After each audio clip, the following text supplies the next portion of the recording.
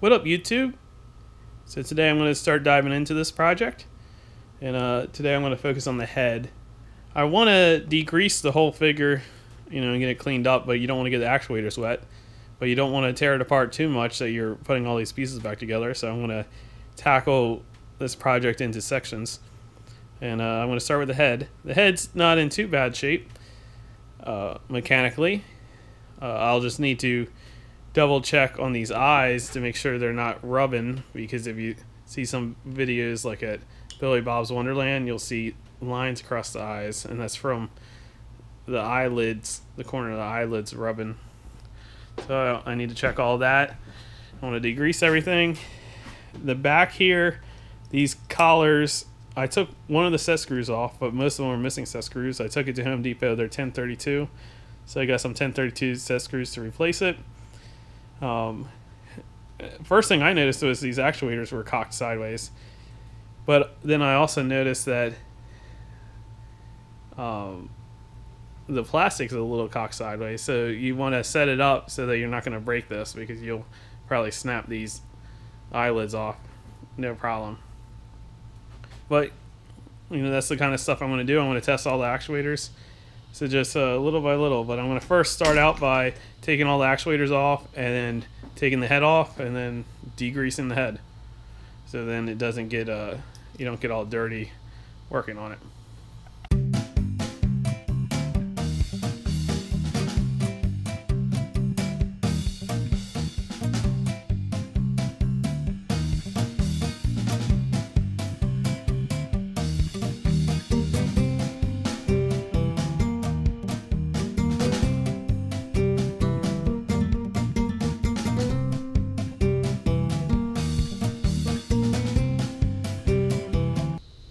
He's decapitated, and I'm putting all the parts on a towel so I don't lose any parts. I'm going to go ahead and take the eyes and eyelids out while I'm here. Okay, so I tore it all apart and I degreased it, but I didn't put it back together yet, because on the eyelids it has this aluminum rod that slides in between here, and then it has these aluminum rod tabs. Well, as you can see, the aluminum actually has worn away quite a bit, especially on this right eye, and so same on the rod. The other side isn't that bad for some reason. So what I did is, on Amazon I bought a new 3/16 aluminum rod, and I'm waiting for that to come in. So I'm going to put a new rod in the center so we don't have as much play. Now on this outside here,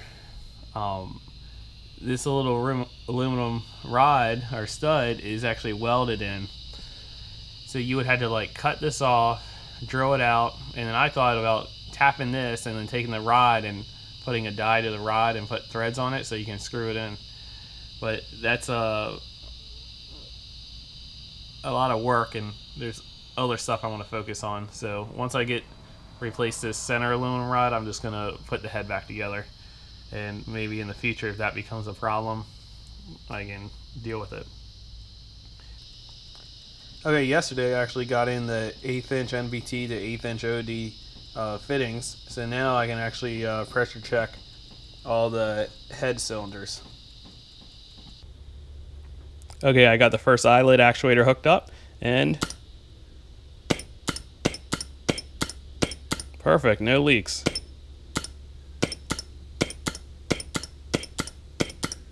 Off to a good start. Okay, so I tested both eyelid cylinders and the mouse cylinders, and all of them are good, with the exception the mouse cylinder has a very small leak, but I had to put it up to my ear to hear it. I mean, it's very minute, so I'm not going to worry about it right now. But now I'm going to test the eye turn cylinders, which are totally different than all the other cylinders, because it's a single acting cylinder with spring return. So you had to plug up one of the ports and then just have one hose go to supply air and then return air. So I hooked up the first one, and it's bad. So right here is a little exhaust port so the air can escape going in and out, and it's just flooding out of that exhaust port. So that means the seal in there is bad, but I don't think these eyelid cylinders are rebuildable. So it is actuating, but as you can see, it's not going as far as it can go. So in the future, I'll just have to replace them, or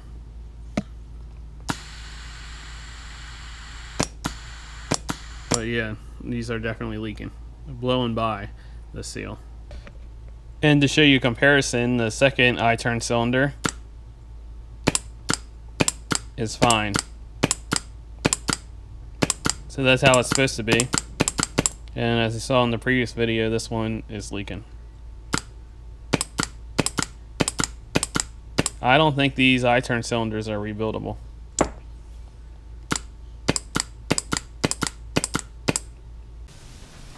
Okay, so the aluminum rod came in, so I cut it down to replace this one. And also I went ahead and got 2 new I cylinders. I actually went ahead and ordered 3 of them because they were cheap enough and you saved on shipping. And I don't have no I cylinders for the other figure I have, so once I get that set up, I'll have plenty of I cylinders. So I'll just put 2 brand new ones in just because I have them. So now I'm gonna go and see if I remember how to put everything back together.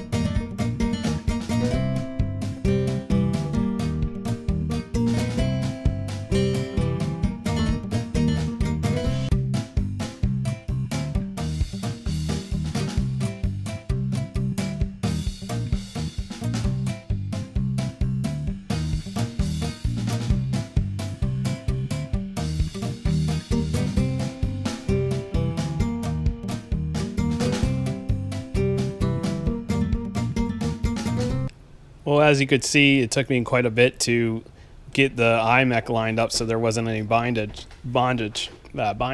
Ah, I can't talk. Bindage. So I finally got it. I had to, on the new actuator, I noticed that this actuator, the rod end was cut, so I had to cut that down. And then I also had to arrange the washers. I wasn't paying attention when I took it out, to move this back a little so that when this came all the way forward, it wouldn't bind right there. And actually, to tell you the truth, I remember that it was binding right there when I first got the figure. But you don't want any bind because it'll just tear itself apart. You want the actuator to actually reach its limit. So that's happening right now. So now I need to center the eyes. So what I'm going to do is I'm going to hook up air pressure to one actuator and set the eyes centered. Okay, so I have the air pressure hooked up to one of the actuators, and I had it on this switch. And so when one of them's on, I centered the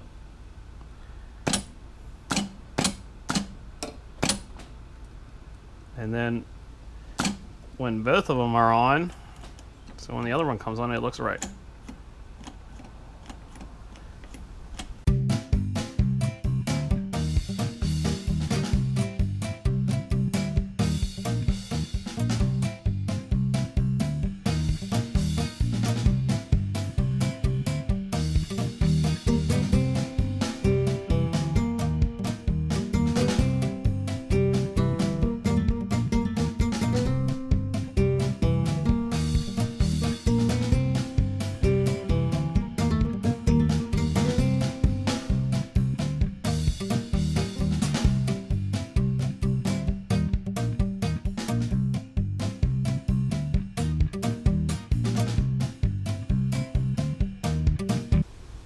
Okay, the head is all put back together. I'm pretty happy with how everything turned out, the condition of it. So